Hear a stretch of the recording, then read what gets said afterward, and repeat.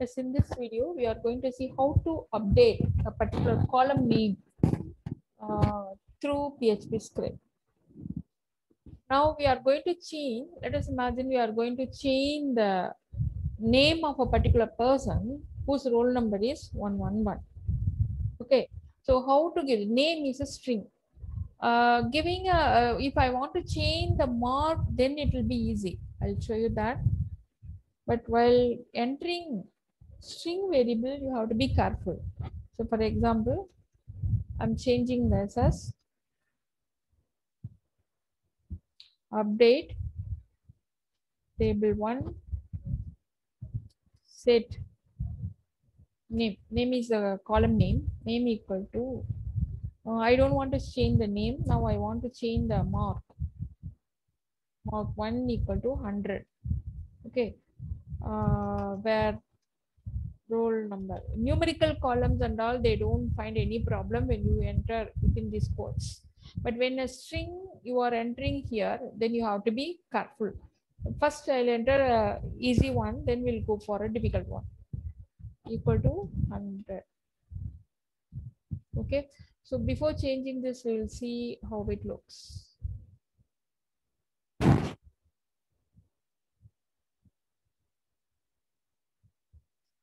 In 101, mark 1 is value is 85. Now I'm going to change it through the PHP script. See here, roll number 11, I want to change this mark 1, 85 to 100. Now this will be no problem. I'll show you that. Now I'm going to update. So data is updated successfully. This is the last command which I have given, so don't draw, no problem. But the student data updated successfully has come. This gets executed because I have given after this PHP codes. That is why it's coming here. No problem. Okay, now we'll see the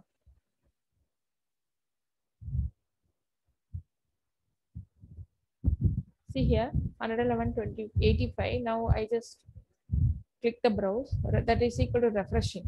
So here if you see the data has been changed, which I have modified from the PHP script. Now I want to change the name itself to something else. How to do that? These are all integer, no problem. But when it comes to the string variable changing, there has to be have to be careful. Only thing is you have to add extra, that is quotes. We'll see how to do that. See, now suppose I am giving like this. I want to do this change only, no? Is set name as Kumar. I want to change. Okay, set name equal to Kumar, where roll number. I think this will execute, but it will not execute. We'll see why it is. As I have displaying the query, you will see the mistake. See here, unable to update. This is again the command statement. You just leave it. Unable to update data. I'm worrying why it is not able to update. So this is what executed. So let me give it within this so that it will be left. Because browser it is displaying it again. Okay, so there is a mistake here. I would like to execute this. I wanted to show that query. So how to print it? Even I can print here as echo.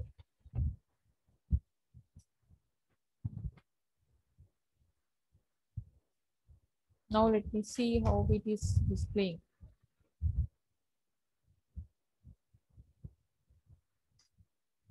See, update table 1 set mark 1 equal to 100. No, I want to update it.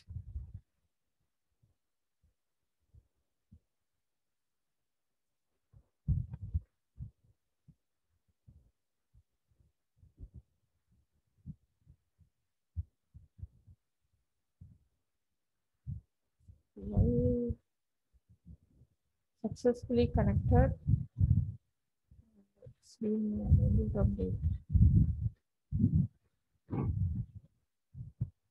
Okay. Now I want to, because I want to use this statement. You want this to be executed. That is name to change to Kumar where roll number equal to 11. We'll see the mistake in that.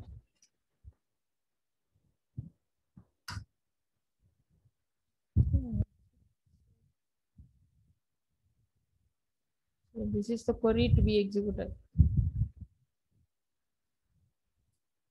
Yes, error, unexpected this.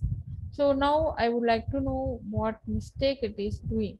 So now what you have to do is it is expecting uh, uh, it is string variable to be separate. Now, so what I am giving is here, I'm giving it like this, dot, then Kumar. Now we'll see what mistake it is. Okay, name should be within quotes. Any string you have to give within quotes. We'll see the mistake. Again, this is not correct. So unable to execute, and the query is displayed here, where it is not entering quotes within that. So there is a mistake. So now, okay, even if I give like this, it is going to show me the error. See here, which means double quote should be there. So or single quotes, that is. So it because it has to be treated as a string. So how to do that? That is where this comes. That is how to, you can give like this.